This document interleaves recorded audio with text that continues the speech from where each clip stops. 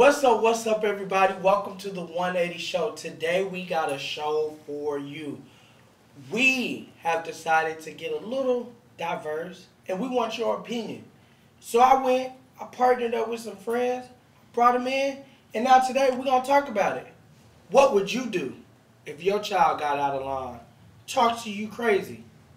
You going to put them in the corner, tell them it's timeout time, or you going to get the belt and beat them across the behind? Listen, y'all tune in. I got a few people give me their aspect of it. So sit back, get a snack, and let's have a good show.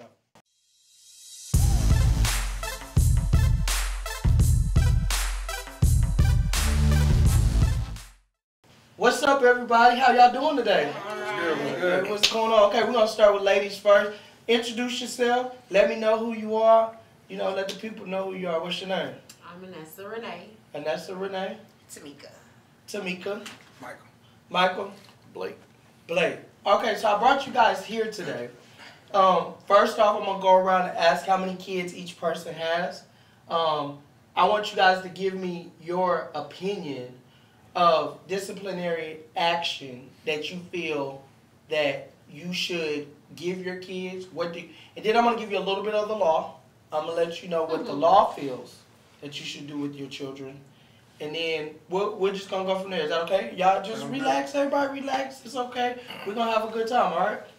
All right, Miss Anissa, how many kids do you have? I have 3 children. 3 children. How many kids do you have, Miss Tamika? 1 child. I have 6. 6. Ooh. Yeah. 3 biological and 1 step. So you got 4 kids. We're going to say 4. Okay, so we got 4. Boom. We got all the way to 6. From 1 all the way to 6. All right, so Miss Anissa, we're going to start with you, and then I'm going to shoot to you, Mr. Blake. So be ready, all right?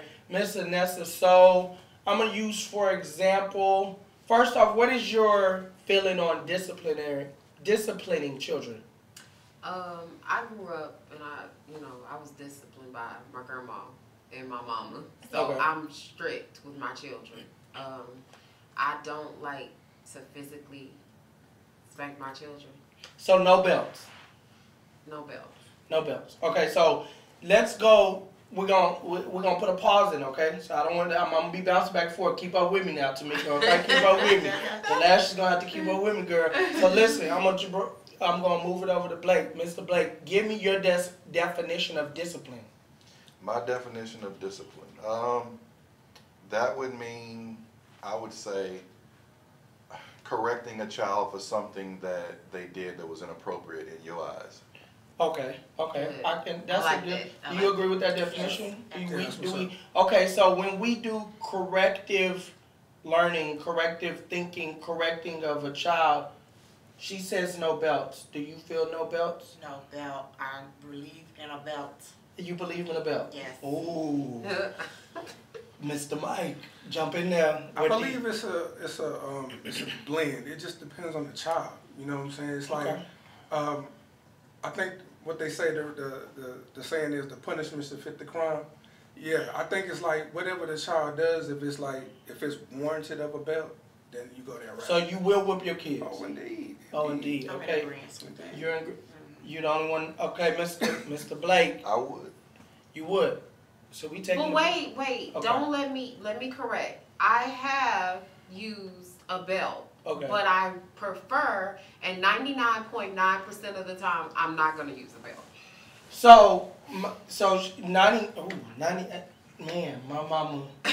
Okay, so wait. So for you to come from a disciplinarian home, so when you say you came from a disciplinarian home and they disciplined you guys well, are we talking about just talking, switches? Switches and belts, yeah. I grew up in that era, but I think that each era, we're in a different time zone, in a different era where you can't always result to using a belt. I think back then it fit for us as growing up, you know. But don't you feel like the kids are worse now than they were back then? I will agree with that part. But I feel like they have too many avenues. So I take things.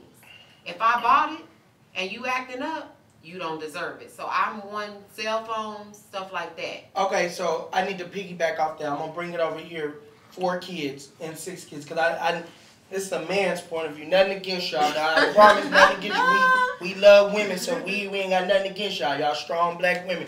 But from a man's point of view, because I think I'm the youngest one here, and she said something that really triggered something with me. Okay. She said, I bought it, I'm taking it.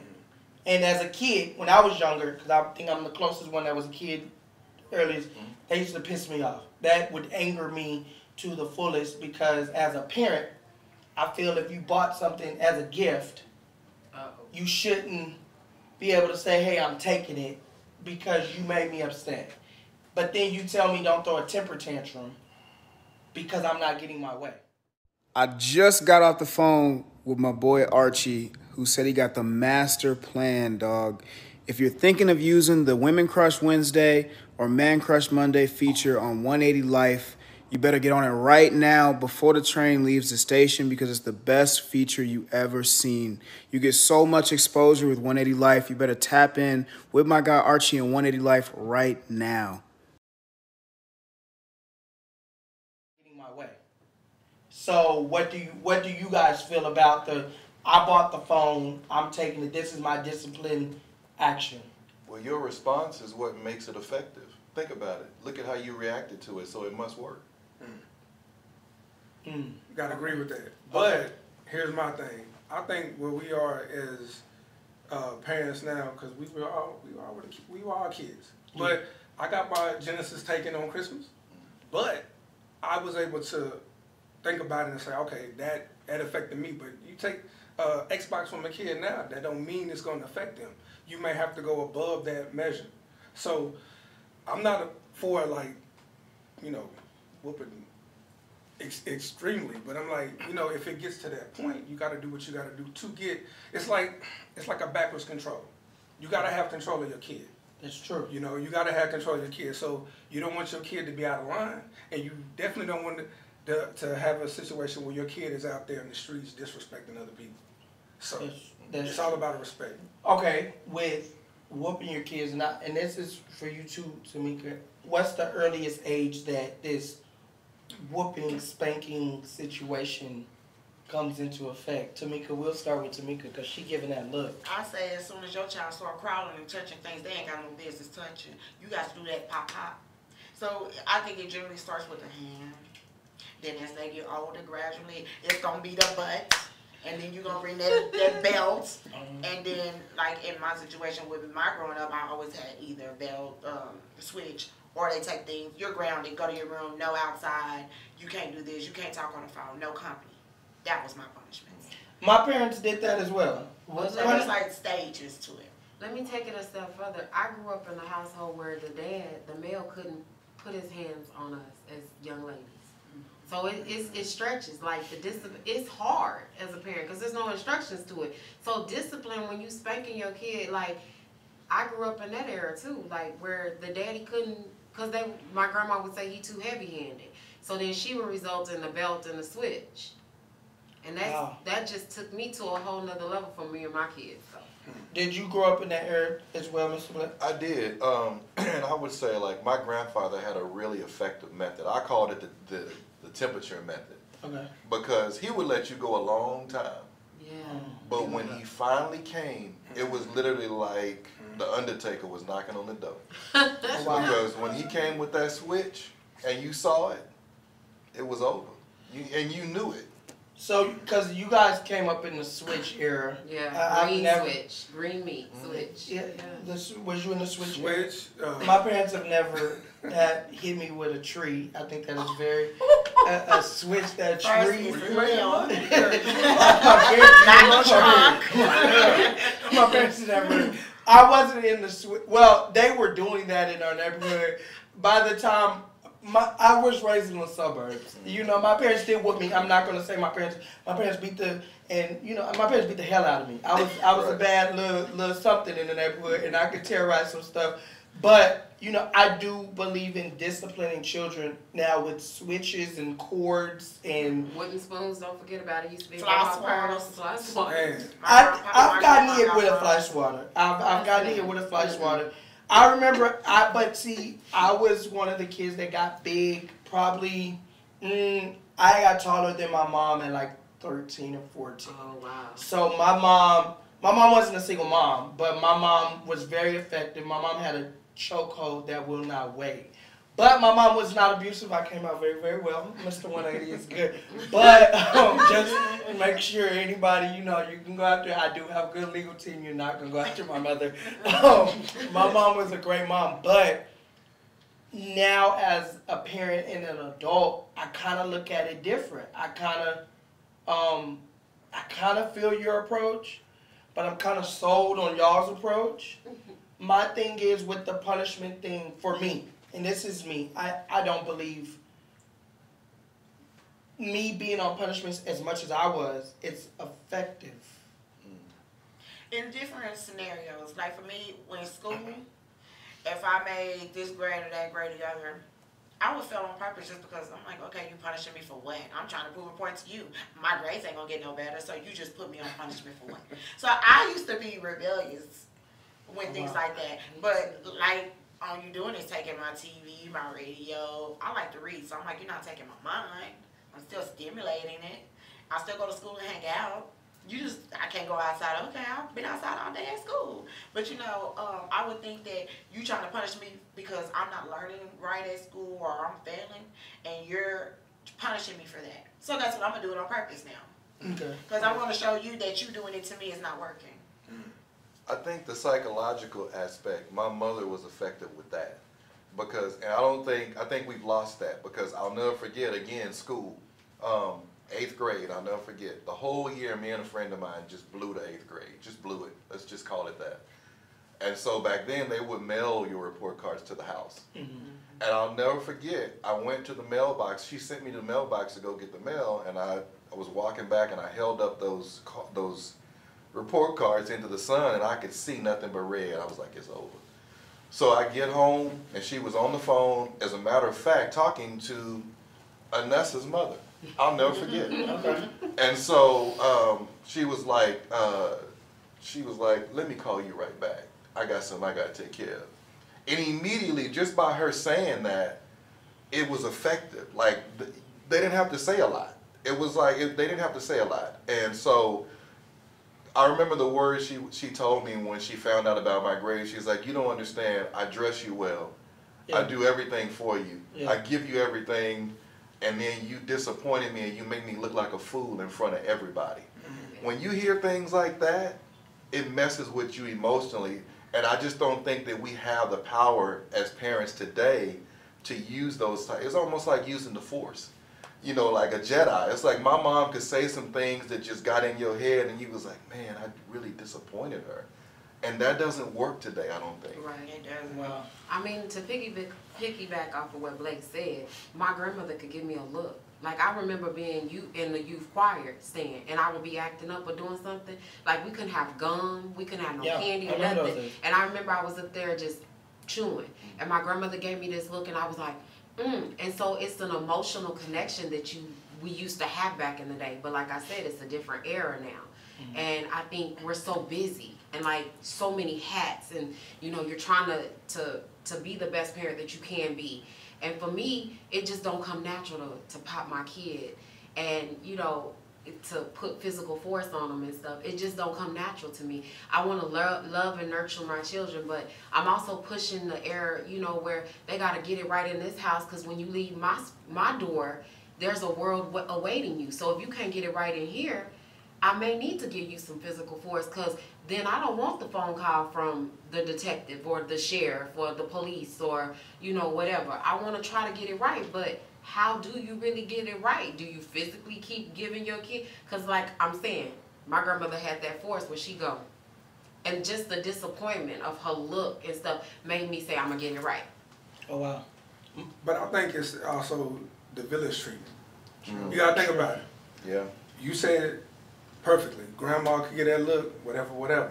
But think about it like this. If your grandma didn't get to you, then you have to worry about the aunties, and you have to worry about the mamas. Right. And you have to worry. It was other people that came behind that. And that's crazy that you say that, because the village, it's true. It takes a village to raise them. But the village, where's the village at these days? Exactly. Because now I refuse to let a neighbor even, if you have a problem, I tell my neighbors, if you have a problem with mine, come holler at me. Exactly. There's no reason for you to touch him, talk to him, whatever the situation is. And it's crazy that you said what you said, because my dad used to tell me that I'm whooping you now because I'm whooping you with love. And I don't want you to get out there, because they're going to beat you and try to kill you. And if they get the beating on you, they don't care what they hit, what they do. They just trying to, and now these days, these kids are so defiant. Yeah. Right. I ain't gonna lie, they just plain rude. But that goes, to me, that goes back to the point of you taking the disciplinary actions out of the home. And you want us to send them to you and talk to you crazy, because you let us stay at home with them talking to us crazy because we can't whoop them or we can't do whatever we need to do. Now, there's some people take it too far with the slaps and the body slams, I'm going to get the electricity cord, the lamps, whatever, the shoes. Oh, Lord. And I've seen some physical action where people are actually punching their children, yanking their children, all that type of jazz. But once you told me I couldn't discipline my child at home because she could call 911 on me, y'all could call child welfare on me because I'm whooping her, but she at school talking to you crazy and you calling me, what you want me to do? Y'all told me I couldn't whoop her. So what do you want me to do, ma'am? When I'm at home, that's my job. When she's with you, that's your job. You figure it out. Send her to the principal office, put her in ISS, do whatever you got to do. But you took my disciplinary hand from me because of whatever y'all felt other people were overdoing in their homes. But those need to, I think that I feel like those should have been handled individually.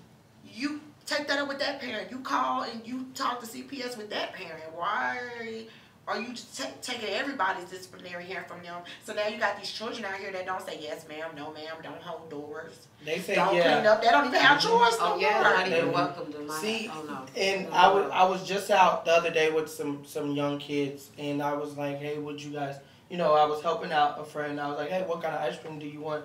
Do you guys like that? And the little girl said, yeah. I said, yes. Yeah. I said, yes. Yeah. And I promise, we went back and forth for about 3 minutes with the yeah and the yeah, because they don't say yes, ma'am. But do you feel like the reason this has come, because now you've got a lot of 13-year-olds and 16-year-olds having kids. Nothing against teenage pregnancy, if that's the situation, But, back in my day, I can speak in the 90s, our parents wanted us to be kids as long as possible. And when I see little girls that look like grown women, and you have to question how old this person is. And I see little boys. I met a little boy. He actually lives in our neighborhood. He lives around the corner, but he walks through my neighborhood at 10 o'clock at night. Oh wow! And I want to say he's 13. He's 12 or 13, and it's 10, and he's walking home. And that was a whooping. That was a fly swatter. But sometimes the parents weren't even home. Street lights. We grew up with the street lights. You better be in before the street lights come on. When it comes to the parents are home, like there are some women that I have met that legitimately they're single mothers. They have 2 or 3 jobs. Hey, I can't be home. When you're home, you want food and a roof. You get what I'm saying? So I can understand that, but then there are some parents that they're just not there. Like they're hanging out with their friends, but then it comes to the point of they're growing up with their kids. Right. Yeah. But we grew up in the era where I'm not your friend, I'm your mama. I'm your dad. I grew up with that too. Yeah. And I told my mama, well, you don't need to add me on Facebook then. But me and my daughter, she grew up with me.